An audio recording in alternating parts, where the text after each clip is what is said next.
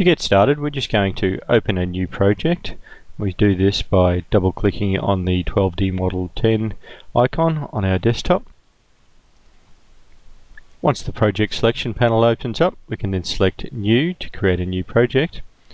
Once the new project panel opens up, we can select the folder. We're going to put it into a folder called 12D 10 Workshops Survey Design to Field. We can select that folder, and the name of the project will be Subdivision. We're going to create an environment configuration file which will link to our customization.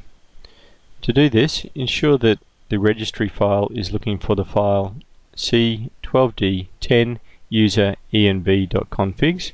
If it's not, you can browse to it using the folder icon, and then click on the folder icon and select Open.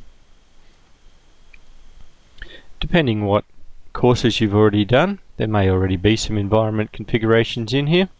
Either way, you can just select Environments, click on Insert, give it a new name, and we'll call this one Design to Field.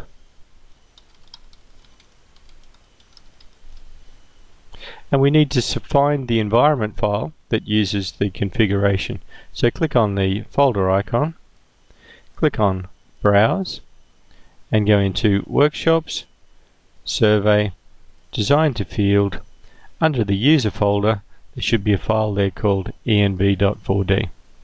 Select this file. We can then click on Write and Finish. We now have to select this environment configuration file. So we go into the configurations and we select Design to Field, and we can then click on Create to create the project.